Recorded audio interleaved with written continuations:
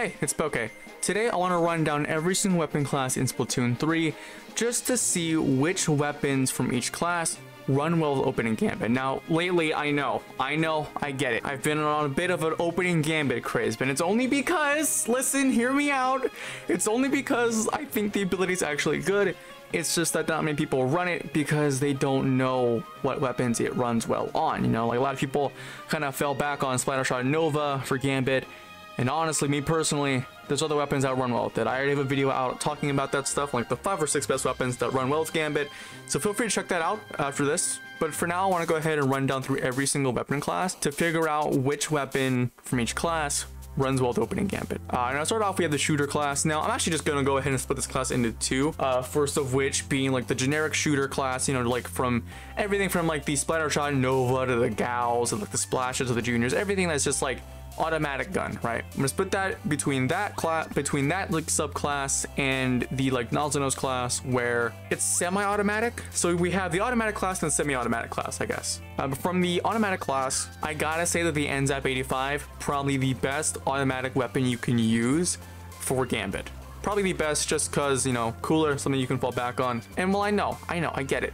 Splattershot Nova, you know, everyone talks about it when it comes to Gambit. It's a great weapon, and admittedly, it is good. It's a good weapon for Gambit. However, I prefer a weapon that can actually secure kills and is something to fall back on in case you actually don't get anything. So for me, and it's F85, the go-to automatic weapon for Gambit. For semi-automatics, though, I gotta say it has to be the H3 Nalzanos. Now, again, same reason as the NZAP 85, it has cooler to fall back on.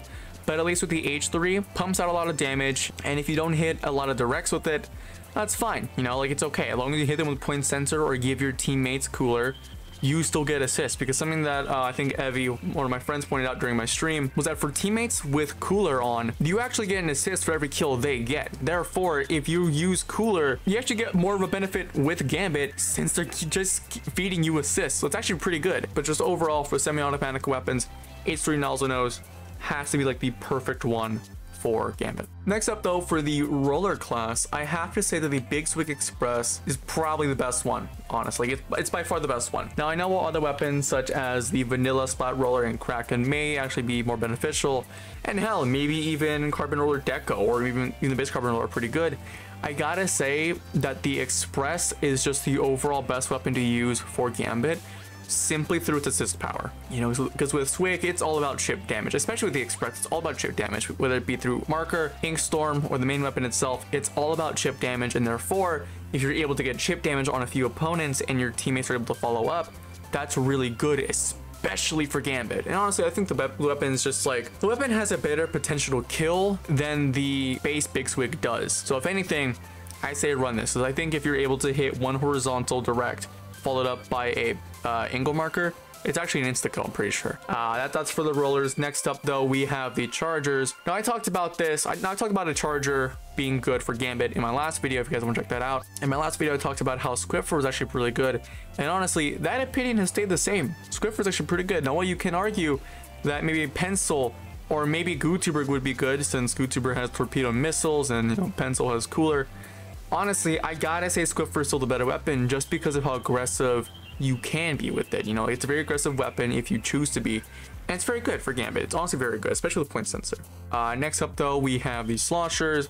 Now I'm not even gonna sugarcoat this. Try Slosher Nouveau. Same reason as like the NZAP 85 and the H3 Nalzanos. It is cooler to fall back on, you know, it's great. The overall Tri-Slosher is just really freaking good.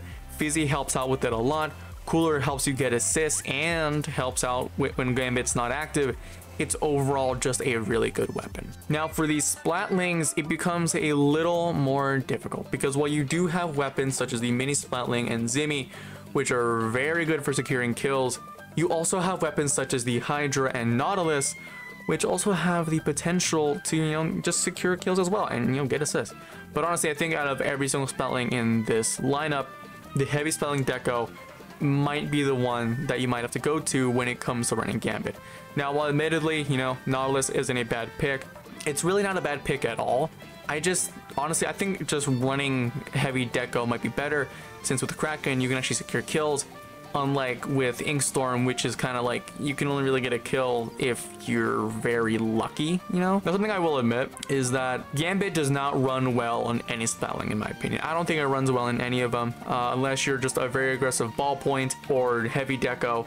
You're really gonna struggle with Gambit, so honestly, in my opinion, I don't think Gambit's worth running on a spelling. But if you want to run one, heavy deco's right there. Next up though, for the dualies, I gotta say, for the dualies, it's a split between either the base dapples or the dualie squelcher itself, because honestly, dualie squelcher, very good for getting damage and for getting kills. I've been having a lot of fun using the custom. However, customs aren't really that great for opening Gambit, so honestly, it's either a split between dualie squelchers and dapple dualies.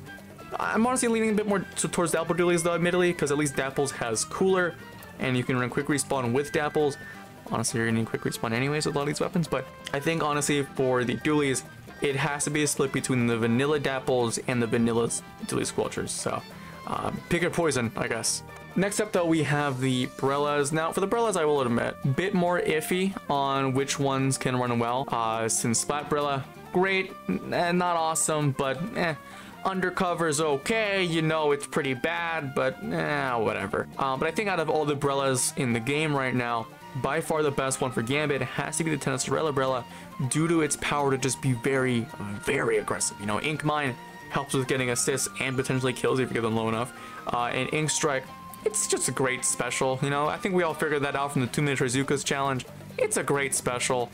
Bit iffy, but it gets the job done if you choose to. Now, next up though, for the blasters, I gotta say that the Rapid Blaster Pro Deco has to be the best one by far for using opening Gambit. Admittedly, while I really wish S-Blast was on this list to be like the best weapon used for Gambit for blasters, it's really not. Honestly, it's really not. And just Rapid Blaster Pro Deco should be the one to go to if you really want to use Gambit. Since Marker can do chip damage and you can get assists through that, and Killer Whale can also do the very same as well. And honestly, the weapon's very good. I've been seeing it a lot lately. So just overall, Rapid Blaster Pro Deco is pretty good for opening Gambit. Not really something I would go to since all blasters kind of struggle with Gambit, but if you really want to use Gambit with the blaster, Pro Deco, by far the one you should go with. Now for the brushes, I gotta admit that Paintbrush, it's still probably the better one to use. While you can argue that maybe you can run the normal ink brush and do well with a Gambit, I gotta say Paintbrush, for its 2 shots to kill, it's gotta be the better one for Gambit, honestly. It's gotta be the better one. It needs some adjustments. Admittedly, I talked about this in my last video. It needs a few adjustments in terms of like chunks when it comes to like Ink Saver sub, Ink Saver main, all that stuff. It definitely needs some chunks to help it do well, but if you give it what it needs and give it Gambit, it can actually do really well. So honestly, for the brushes, gotta go with a good old Paintbrush. Next up though, we have the stringers, right? Stringers, that's what we call these? Yeah, the bows. I gotta go with the base Tri-Stringer. Honestly, only because the weapon's very good for getting chip damage. Toxicness helps with, you know, providing support and getting assists. And same goes for Killer Whale. You know, like it's just very good. The weapon just breathes like a long-range version of the Nova. You know, like it's very good. Honestly, it's very good. But finally, for the final weapon class in the game, we have the Splatonas, and for this weapon class, I gotta go with a Vanilla Wiper. That weapon with Torpedo and Stamp is very good for landing kills and assists, and overall just making sure Gambit runs very well. Now, admittedly, something I will admit for just every single weapon class in this game, if you're gonna run a Slayer weapon with Gambit, something to take note of is that you have to play very aggressively the entire time. There's not a single moment you can let up and play passively with the Slayer. You have to go balls deep with the Slayer if you really want to use Gambit. So that is kind of a downside, you know, just keep that in mind if you do want to use that. But out of the Splatonas though, by far best one is the Vanilla Viper. But that's all I gotta talk about for today. Let me know what you guys think in the comment section below. What do you guys think?